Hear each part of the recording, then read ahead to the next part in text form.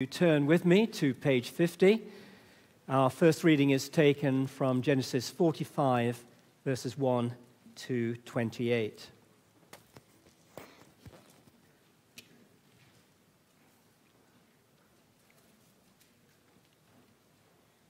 Scene is Joseph and his brothers together, and so we read.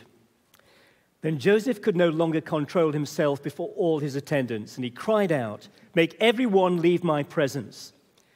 So there was no one with Joseph when he made himself known to his brothers. And he wept so loudly that the Egyptians heard him, and Pharaoh's household heard about it. Joseph said to his brothers, "I am Joseph. Is my father still alive?" But his brothers were not able to answer him, because they were terrified at his presence. Then Joseph said to his brothers, "Come close to me." When they had done so, he said, "I am your brother Joseph, the one you sold into Egypt. And now do not be distressed and do not be angry with yourselves for selling me here, because it was to save lives that God sent me ahead of you. For 2 years now there has been famine in the land, and for the next 5 years there will be no plowing and reaping. But God sent me ahead of you to preserve you as a remnant on earth, and to save your lives by a great deliverance. So then, it was not you who sent me here, but God. He made me father to Pharaoh, lord of his entire household, and ruler of all Egypt. Now hurry back to my father and say to him, 'This is what your son Joseph says. God has made me lord over all Egypt. Come down to me, don't delay. You shall live in the region of Goshen and be near me. You, your children and your grandchildren, your flocks and herds and all you have. I will provide for you there, because 5 years of famine are still to come. Otherwise, you and your household and all who belong to you will become destitute. You can see for yourselves, and so can my brother Benjamin, that it really is I who am speaking to you. Tell my father all about the honor accorded me in Egypt and about everything you have seen, and bring my father down here quickly." Then he threw his arms around his brother Benjamin and wept. And Benjamin embraced him, weeping. And he kissed all his brothers and wept over them. Afterwards, his brothers talked with him. When the news reached Pharaoh's palace that Joseph's brothers had come, Pharaoh and all his officials were pleased. Pharaoh said to Joseph, "Tell your brothers, do this. Load your animals and return to the land of Canaan. And bring your father and your families back to me. I will give you the best of the land of Egypt, and you can enjoy the fat of the land." You're also instructed to tell him, "Do this. Take some carts from Egypt for your children and your wives, and get your father and come. Never mind about your belongings, because the best of all Egypt will be yours."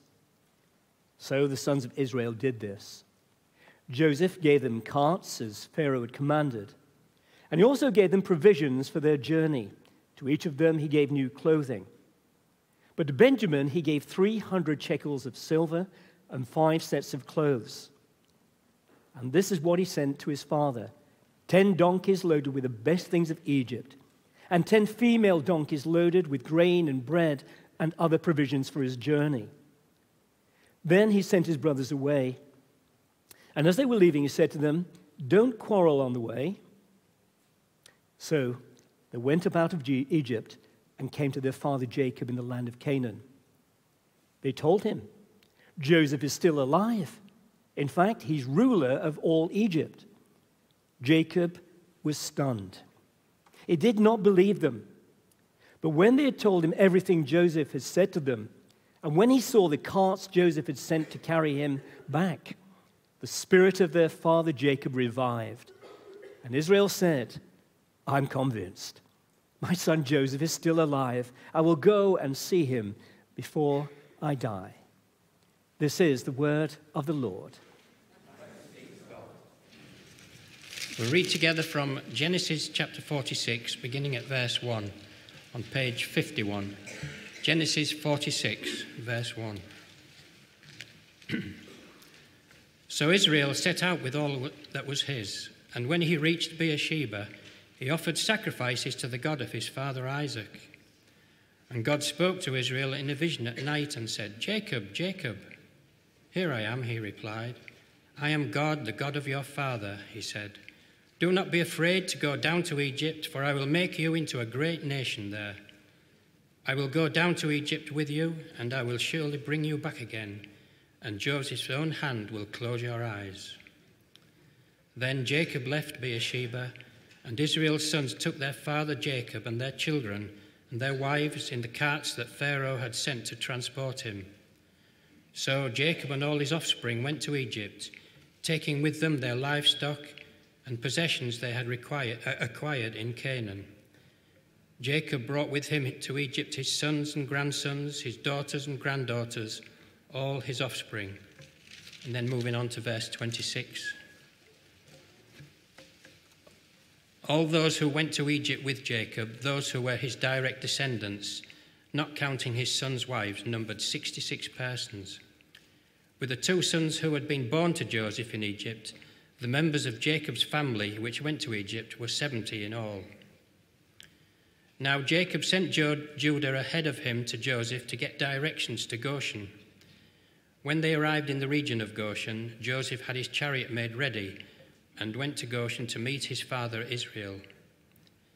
As soon as Joseph appeared before him, he threw his arms around his father and wept for a long time. Israel said to Joseph, "Now I am ready to die, since I have seen for myself that you are still alive." Then Joseph said to his brothers and to his father's household, "I will go up and speak to Pharaoh and will say to him, 'My brothers and my father's household who were living in the land of Canaan have come to me. The men are shepherds, they tend livestock, and they have brought along their flocks and herds and everything they own.' When Pharaoh calls you in and asks, 'What is your occupation?' you should answer, 'Your servants have tended livestock from our boyhood on, just as our fathers did.' Then you will be allowed to settle in the region of Goshen, for all shepherds are detestable to the Egyptians." This is the word of the Lord. Thanks be to God. Dear Lord, we thank you for your promise that if we draw near to you, you will draw near to us. And that's what we're doing this morning as we come into your great and glorious throne room. And we pray that you would rule our lives with the scepter of your word. For Jesus' sake, amen. Well, please do be seated. Do take hold of your Bibles and also the sermon outline you were given as you came in. There's no point in looking at the clock. It says 1:05. I hope that's not right. Now, one of the greatest thinkers and Christian writers of the late 19th and early 20th centuries was the American theologian B.B. Warfield. Now, his work output was phenomenal and his influence immeasurable. Now, what many people don't know is that in 1876, at the age of 25, he married Annie Kincaid. And as they took their honeymoon in Germany, it was during a fierce storm that Annie was struck by lightning and was permanently paralyzed. Now, can you imagine that happening to you? Well, after caring for her for 39 years, Warfield laid her to rest in 1915. And do you know that because of her special needs, Warfield seldom left his home for more than 2 hours at a time during those long years of their marriage? Talk about dreams being shattered. On this earth, he never saw his wife healed. He never witnessed a turnaround of events. He just exhibited patience, faithfulness, and love. He hadn't planned it that way, but at no point did he believe that what had happened was outside God's good purposes. And it was having that bigger perspective which enabled him to see things differently and so act differently when many of us would have simply collapsed in on ourselves in self-pity. Writing on Romans 8:28, that in all things God works for the good for those who love him, Warfield said this: The fundamental thought is the universal government of God. All that comes to you is under his controlling hand. The secondary thought is the favor of God to those who love him. If he governs all, then nothing but good can befall those to whom he would do good. Though we're too weak to help ourselves and too blind to ask for what we need and can only groan in unformed longings, he is the author of those very longings. And he will also govern all things, that we shall reap only good from all that befalls us. You see, this was no armchair theologian. He knew what he was talking about, having a faith rooted in Scripture and forged by experience. Well, as we've been seeing, someone else who had a similar faith, founded upon God's revelation and shaped over many years of heart-rending experience, was Joseph. As we shall see, he too believed that all that comes to us is under God's controlling hand, with a special favor to those who love him. And in what in many ways is the climactic episode in the story, the astonishing nature of God's grace is displayed here with deep emotional intensity in a way which is really unparalleled anywhere else in Genesis. Now, first of all, we have the revelation, chapter 45, verses 1 to 3. Then Joseph could no longer control himself before all his attendants, and he cried out, "Have everyone leave my presence." So there was no one with Joseph when he made himself known to his brothers. And he wept so loudly that the Egyptians heard him, and Pharaoh's household heard about it. Joseph said to his brothers, "I'm Joseph. Is my father still living?" But his brothers were not able to answer him because they were terrified at his presence. Now, as we saw last week, Judah, Joseph's brother, had spoken from the heart. And in so doing, it showed a real transformation of the heart. And so it's not surprising that now Joseph is moved to the very depth of his being. In his previous encounters with his brothers, you'll remember Joseph has managed to somehow hold it all together. And when he couldn't, he removed himself from their presence to go in private and cry until he composed himself. But not this time. No, he is so overwrought with emotion, to the surprise of everyone and the utter consternation of his brothers, he yells out the order for everyone to get out, leaving him alone with his brothers. He's so overcome with uncontrollable weeping that even those who are elsewhere in the palace could hear him way down the alleyway. Now, men of this status, the Prime Minister of Egypt no less, didn't do that sort of thing. So everyone in court must have wondered what was going on. And they were not the only ones. When the revelation is made, "I am Joseph," we're told that his brothers couldn't speak because they were terrified. Now, the word used here is to describe paralyzing fear. It's like when we would say, well, someone was petrified. They were fixed to the spot. Now, why? Well, when you think about it, up to this point, Joseph had only used a translator to speak to his brothers. But now he speaks to them in his own language. So they would have cottoned on that would have meant that he'd understood everything they'd said previously. What had they said? He had the power not only to jail them, but to torture them and kill them if that is what he wanted to do. So 1,001 thoughts would have been flashing through their minds as they looked at each other in desperation. Hands clammy, beads of sweat forming on their brow. This wasn't a dream in a story full of dreams. It was a nightmare. You see, not all revelation is pleasant, at least in the first instance. Here is God's man, Joseph, and in many ways God's savior. And yet, he's been abused. He's been done away with by those who should have known better. And so when the revelation of Joseph takes place, the brothers are mortified. Now, do you not think that a similar reaction would have happened to Saul on the road to Damascus? When he realized that one for whom his heart was filled with hate was none other than the Lord of glory, Jesus. And when Jesus returns again, not veiled in the form of a small baby in a manger, but in splendid magisterial authority, what will be the reaction of those who have maligned him and his people? Well, the book of Revelation tells us.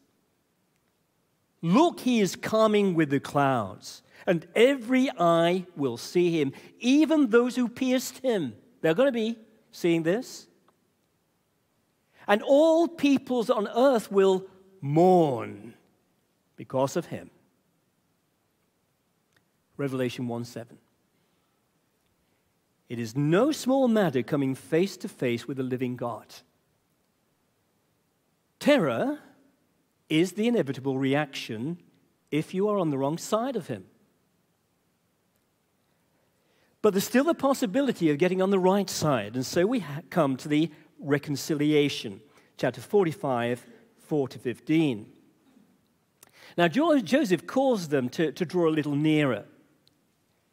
And that would have intensified their terror when, coupled with the second time he identified himself, I am Joseph, with the added words, whom you sold into Egypt. Now, there's no mistaking who this is. And there's no mistaking what they've done.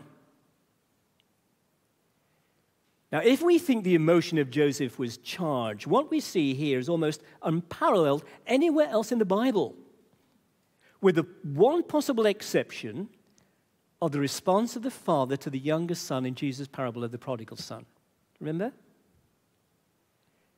What we see here is a beautiful choreography of authentic reconciliation. Did you notice how Joseph tries to put his brothers' minds at ease in verse 5? He doesn't want them to be overwhelmed with distress. He's genuinely concerned for their future welfare and the rest of their family in verse 9. Oh, they may have packed him off to Egypt as a slave, but now he wants to bring them into Egypt as rich, free men protected from future famine, verse 11. He's going to be their provider. And just in case there's the slightest doubt that this was some sort of setup, a way of trapping the rest of the family so that Joseph could strike a final blow, like the one the Campbells did with the MacDonalds in 1692 when they invited him over for supper and they knifed them. We see Joseph showing a display of raw emotion which could not be faked. Verse 14. Then he threw his arms around his brother Benjamin and wept. And Benjamin embraced him, weeping. And he kissed all his brothers and wept over them, every single one. Now tell me, what enabled Joseph to do that? The answer is that he had the same great vision of God and his good purposes later shared by Warfield. Look at what he says in verse 5. Do not be distressed and do not be angry with yourselves for selling me here, because it was to save lives that God sent me ahead of you. Verse 7. But God sent me ahead of you to preserve you for a remnant on earth and to save your lives by a great deliverance. Verse 8. So then, it was not you who sent me here, but God. Verse 9. God has made me Lord of all Egypt. Do you see? It's all God, God, God. Now, this doesn't mean that the brothers can shrug off what they've done with a, well, that's all right then, isn't it? It was God's plan after all, and so didn't we do well? No. What they did was morally wrong. And they were personally responsible for what they had done. As Joseph reminded them, they had sold him into slavery. The fact that God has the power and the wisdom to work in and through evil human actions does not make them any less evil. It just shows how in control God is and how immensely kind and forbearing he is. And are we not grateful that it is so as we look back on the mess-ups we've made in our lives? But what we also have here is a wonderful picture of the nature of true forgiveness. And this is worth pondering. It seems to me that we are living in a society, in a culture in the West, which is increasingly harsh in its condemnation, leaving no room for forgiveness. Just think of the furore surrounding the actor of Liam Neeson and his revelation that upon hearing of the rape of a friend, he pretty well lost it, and in a fit of revengeful rage went out to beat up a black man, any black man. It was a dreadful thing to want to do. It was quite reprehensible and utterly shameful, which Neeson himself admitted. He was so gutted that he found himself capable of doing such a thing. He said so. He even went to a priest.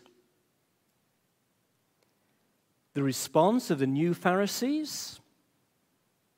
Well, not this could have been one of us, because we're all twisted. Not well done, Liam, for daring to admit such dreadful thoughts and repenting. No. It was he must pay and be seen to pay. That's where we're at. Now, thankfully, that was not Joseph's response to the injury done to him. And nor is it God's response to the injury we have done to his son. Real forgiveness is always costly. Inevitably, there is pain. You see it here with the loud wailing of Joseph, this deep personal anguish. For decades, he'd been banished, spent years in prison, not knowing if his father, whom he loved so passionately, was alive, and the prospect of returning home to the land of promise seeming as remote as ever. Now, you would have to be superhuman or even subhuman not to feel any anger or hurt. So what are the options? Option one, which is the preferred option of the Twitter mob, is to make the perpetrator suffer. They're not allowed to forget what they've done, and in some way or other, they're going to pay for it. Disgrace them, demean them, try and get them to lose their jobs if we can, but don't think of redeeming them. Somehow, they've got to pay off the debt. Now, Joseph had that option. He could have had his family functioning as slaves for the rest of their lives, and some may have thought, well, jolly well serves them right. The second option is more costly: forgiveness. There's no lashing out, giving as good as you got.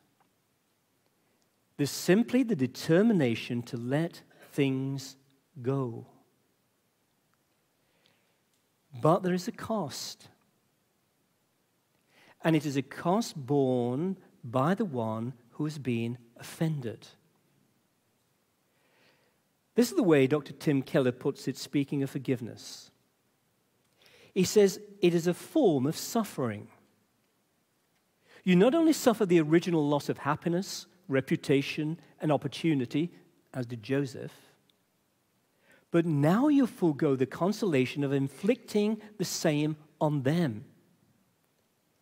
You are absorbing the debt, taking the cost of it completely on yourself instead of taking it out on the other person. It hurts terribly. Many people say it feels like a kind of death. Now that is what Joseph is doing.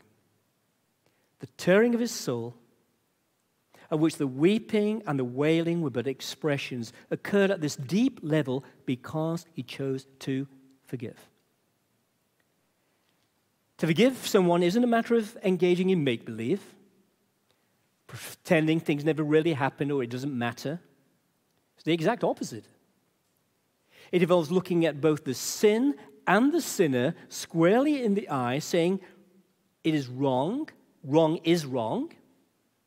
Even saying, you have hurt me, but I choose to forgive you. Putting the past behind so we can go forward together into the future. And what made this pain bearable for Joseph was the knowledge that God was in it all, bringing about a greater good that no one could ever have imagined. In the short term, it was the salvation of the children of Israel and the rescuing of the surrounding nations. But in the long term, it was the salvation of the world, as from this family would come God's Messiah. You see? And as Christians, it's the bigger picture and the deeper understanding that this is how God acts, which should enable us to forgive those who have hurt us and hurt us badly.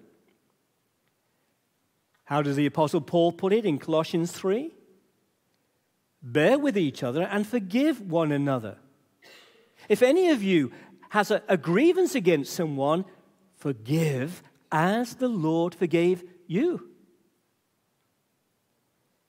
Our forgiveness, like all forgiveness, costs, and it cost God the death of his Son. So here's the option again. We tend to say, you sin, you pay. God in the gospel says, you sin, I pay. Then and only then, with forgiveness clearing away the barriers and healing of the scars, is reconciliation possible. And so we have this wonderful scene of Joseph hugging and kissing his brothers as if they were the only people in the world who really mattered. And at this point, it probably was the case. So let me ask, as you think on what has happened to Joseph, the betrayal, the miscarriage of justice, the lies told, the love denied, and yet the forgiveness shown,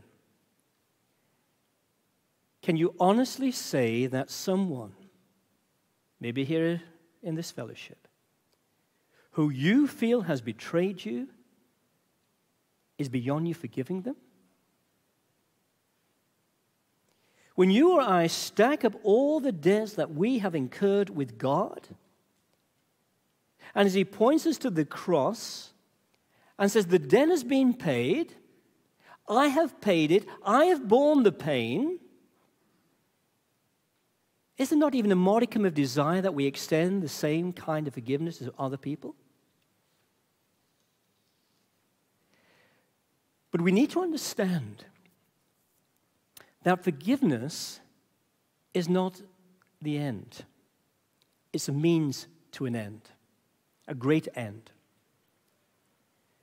We find forgiveness in Christ, not simply that we can cleanse a guilty conscience, the negative. It is so we can have a restored relationship with God as our Father, the positive. And that's what we see here in the remaining verses, the restoration, chapter 45, 16 to 46 to 34. Now on this, I just want to say that in many ways, this is an anticipation of the Exodus, which is going to occur some 400 years later, a few hundred years later. Let me explain. First of all, we have the presence of God in 46 verse 2. And God spoke to Israel, that is Jacob, in a vision at night and said, "Jacob, Jacob, here I am." He replied, "I am God, the God of your father." He said, "Do not be afraid to go down into Egypt, for I will make you into a great nation. I will go down to Egypt with you." Now, did you notice there the echoes of God meeting Moses in the wilderness and the burning bush? When God called out to him, "Moses, Moses," and Moses says, "Here I am, Lord." And Moses too was afraid to go down to Egypt. And God promised to be with him, as he did with Jacob. And God hasn't changed. Sometimes we are called to go to places we're uncertain about and which will make us feel uncomfortable. But the promise remains, "I will be with you." Jacob believed that and acted upon it. How much more can we, who have the presence of God in our lives by the Holy Spirit? Secondly, there are the promises of God to fulfill his covenant with Abraham. And that's why we've got this long list of Jacob's descendants in chapter 46, which ends with the announcement that 70 people went down into Egypt, verse 27. But, having in view a great nation which would come out of Egypt, mentioned in verse 3. So from this relatively small number, a ragtag group of people being placed far from the land of promise, the great promises of God to the world, God's promise of salvation is going to come.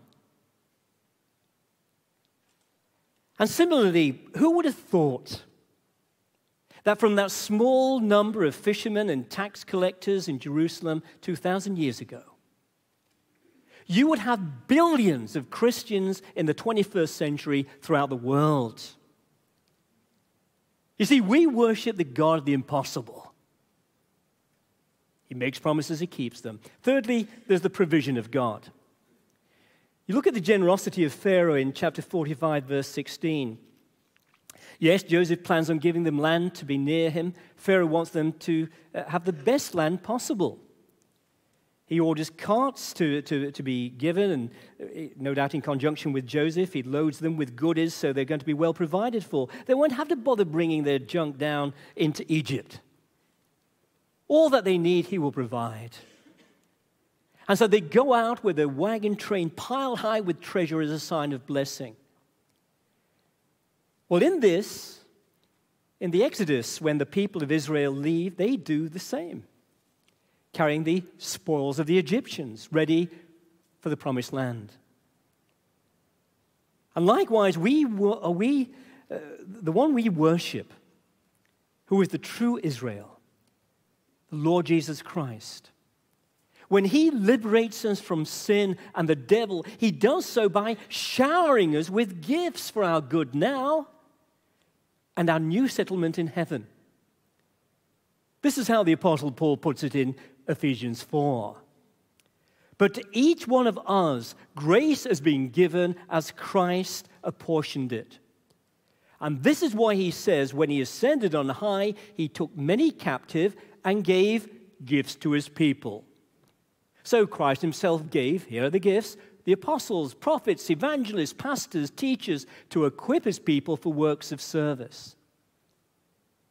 Friends, God does not shortchange anybody who will put their trust in him. So let me ask, what do we really need to live a Christian life? Well, I guess you could name many things. We need the Holy Spirit, we need God's Word, we need the fellowship of God's people. But what we really need, which Warfield certainly knew and which Jacob was to discover afresh, can be summarized like this. I am God, I am in control, and I will bring to pass all that I have promised. And what God said to Jacob, he says to each one of us. Shall we pray?